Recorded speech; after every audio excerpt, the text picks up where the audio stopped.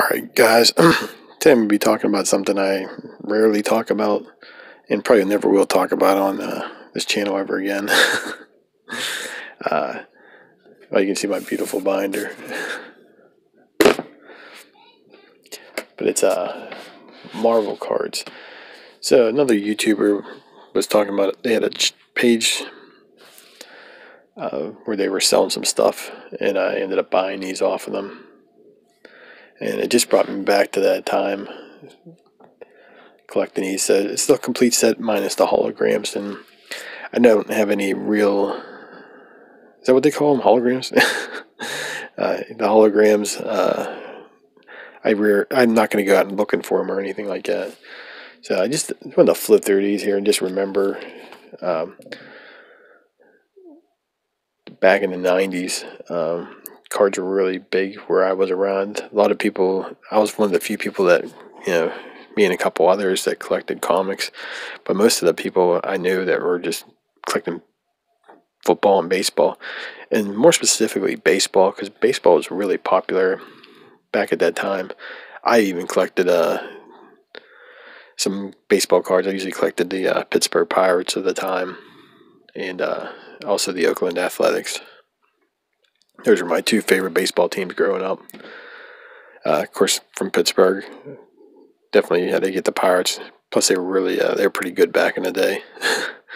And Oakland, because the Bash Brothers. Could not be a fan. I had the A's hat and everything. Got a lot of crap from where I lived around here, so. But yeah, like I said, I didn't really collect cards. Well, I shouldn't say I didn't collect. I collected the Garbage Pail Kids. When I say collected, I bought maybe 15 packs. And also I collected Batman movie cards. That's right. There was 2 series of those, and I tried to put that set together, and I just gave up. It's just so those are the 3 card sets that I really collected, besides buying team cards of the Pirates and the Athletics at the time. I don't know. I used to buy packs to build the Athletics team, but around here, a lot of the dealers and stuff, I just go in at the beginning whenever the new cards are out and just said, "Give me all the Pirates," and they usually had sandwich bags full of them and stuff like that. But I got rid of all my cards years ago. And same with these ones. I had pretty close to this whole set.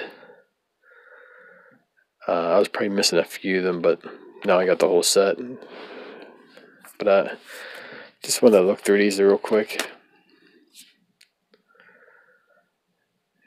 Yeah, I just always remember, I didn't know a few of these characters because I was still new to comics, and I was never a Marvel fan. Even back then, I was more anti-Marvel for just different reasons. I really didn't care for their fan base at the time. Just the older generation before me,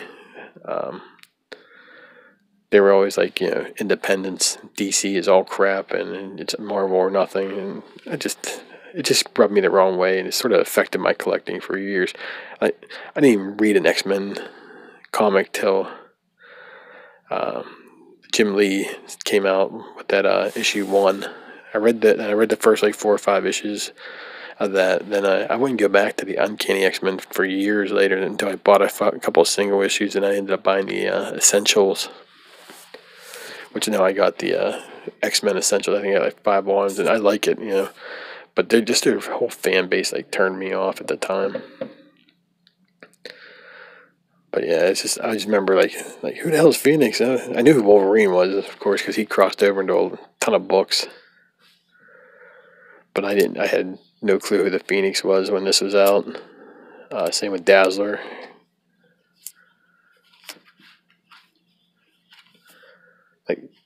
Some of the major characters, of course, I knew who they were, but yeah, I just remember just trading for a lot of these stuff. It was some of the trading that would go on. Then there was guys that were crossing over with sports cards, and then with these cards, even the sports cards collectors that wanted nothing to do with comics, all wanted to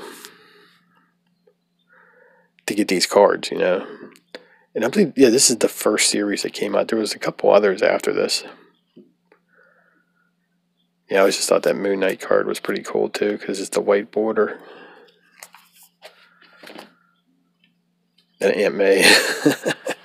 I thought that was funny back then too. I really didn't care for this card, Captain America riding a motorcycle, nor these two cards. I thought they were lame because I always thought that Spider-Man with the black costume was the cooler looking one. But I didn't. Yeah, I wasn't a Spider-Man fan back then either. So, but yeah. But then it would be cards I just like have multiples of. Like I had multiples of that Wolverine. The Punisher ones I always thought was could have been a whole lot better, but you got the one with the van. I forget what take a look at this in the back. Let's see what it says here.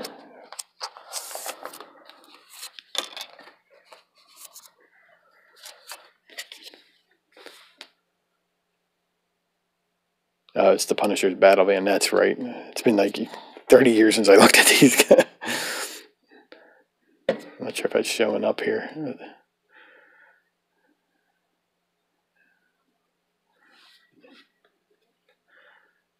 Yeah, it's the Punisher's van. It's like you got the free candy van there. But by this time, I was more into the G.I. Joe stuff. That's probably the only Marvel and Ghost Rider. I was into that also. But as far as in the Punisher, of course, those are the three that I really collected in Marvel. I went and collected Daredevil for years later. And Wolverine, I would collect a little bit of him too, because I always thought he was just a cool villain, or a cool hero. But then I think, yeah, these cards should be up and these ones should be on the bottom here.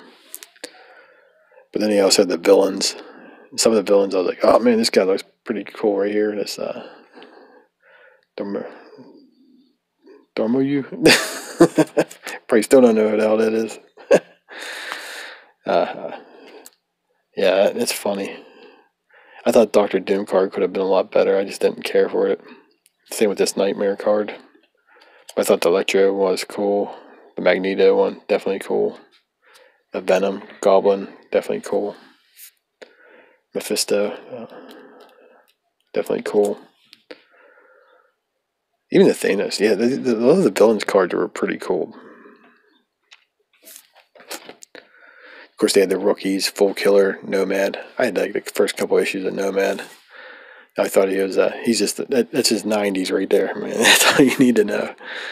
But I always loved this card. I think I might have still some of them in the, because what I used to do is I used to put them in the back of the comics. Like the Ghost Rider, I put it in the back of the Ghost Rider. So I might have one or two of these hidden somewhere in some of my back issues. And of course, they had the famous battles, but I think Daredevil was like in half of these, if I remember correctly. Yeah, you got first Bullseye, first Kingpin.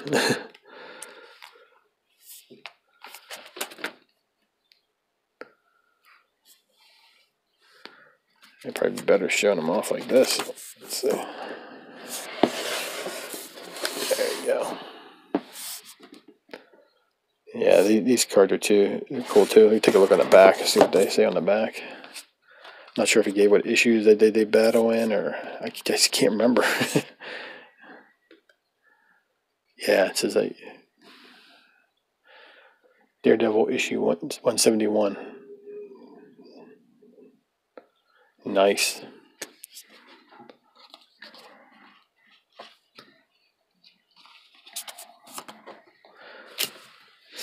Of course, the Captain America versus Red Skull. Acts of Vengeance. That's awesome. I've totally remember that now. So, but you can see, like, here you go. Daredevil versus Punisher. Daredevil versus Wolverine. This is Spider-Man versus Venom. Yeah, these are good memories. Like I said, some of these trading sessions were probably make the Wall Street boardrooms look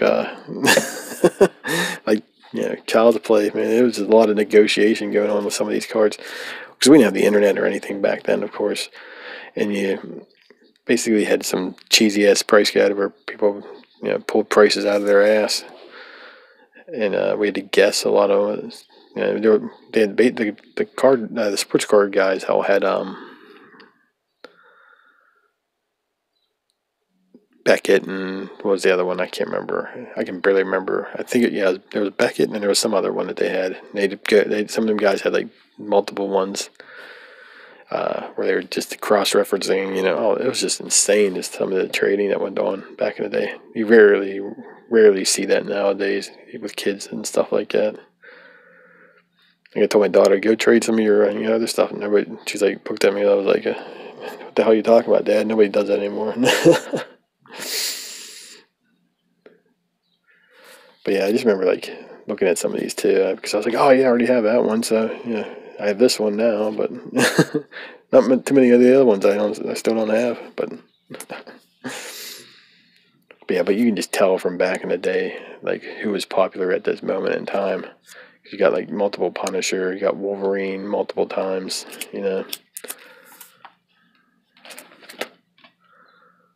Then we got, of course, the team pictures.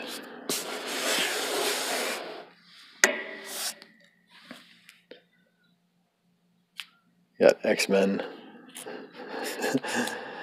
New Mutants, X Factor.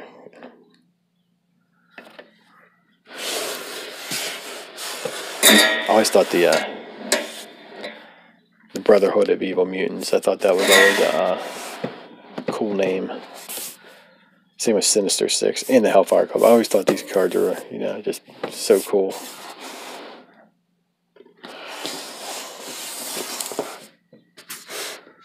And of course, you got Spider-Man Presents. There we go. Yeah, where he does a little back and forth with some characters. And of course, Mr. Marvel himself, Jack Kirby. I'm joking. No, I'm not. And of course, the checklist. So yeah, this is a nice little trip down memory lane. Am I going to go out and buy a bunch of new cards or anything? Nah, because I don't like. I didn't even like cards back then that much. Like I said, it was more because my buddies were all doing it, so I was like, I might as well just. I was a huge baseball fan back then, till the strike. What was it, '94? I was just a huge baseball fan, and that's the only reason why I even bought some of those cards. But they meant nothing to me. I ended up throwing them all out. I didn't throw them out. I think I sold them all for like a cheap as hell. And these cards, I was probably like 130 cards into it, and I just gave up. So it's just nice to have this whole complete set. It's a nice little trip down memory lane. It reminds me of being in the summer, trading in the backyard. My buddies all at the picnic table and stuff like that, just going over these, and people trying to decide this one's worth this much, and because everybody's like, oh, the Punisher's worth more than the Human Torch, because the Punisher's way more cooler than that dude, So that's just like the stuff that went on back then. I'm not sure who did the art on these. Does anybody know? Just leave a comment down below, because I try to figure it out. I tried looking it up on the internet a little bit when I ordered these, and I just didn't care to look after that. I did a whole, it was too much for me. 30 seconds of looking in. But let me know. I mean, did you guys get this whole complete card set back in the day? Did you get all 5 holograms? I just remember those holograms, they just weren't that good. It reminded me of like the ones that were on the Amazing Spider-Man and Web Spider-Man. They weren't clear or anything like that. I'm sure if they did them nowadays, it'd be like spectacular, but probably be lenticular or something. But yeah, that's a cool card too. So, all right, guys, thanks for watching. Yeah, let me know. Did you guys all trade and stuff back in the day? Is that a lost art form? Not many people trade now. I mean, because for me, most of the time I just go out and buy it. All right. Check out my Instagram down below. Leave a comment. I'll talk to you next time.